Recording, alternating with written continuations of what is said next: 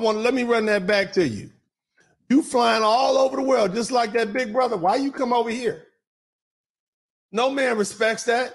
Men are hunters. So the question is, why are you Black American women acting like men? Men of other countries are not going to take you serious. They seeing you for what you appear to be. And that's a bunch of traveling hoes. Somebody type traveling hoes in the chat room.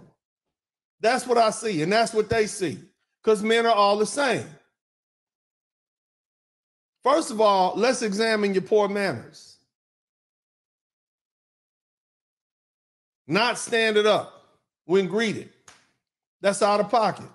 The lady didn't stand up. That's a huge sign of respect, especially when you're dealing with older people. That's just universal. This woman is obviously ignorant. You're not going to get anywhere fast with that type of demeanor. She should have been anxious to try to do her best to respect these people's culture. But see, the problem is all she knows is this American dysfunction. That's it. Those parents came to bring flowers, and she couldn't stand and embrace the mother. And the mother had to bend down and embrace her. It's little things. You always stand up to greet people when they come to you. When she didn't stand up to greet the parents, they labeled her. What was the label? Where my Muslim friends at? They labeled her haram. That's an Arabic term that means forbidden and unlawful. You already have 4 strikes, and then you got another one.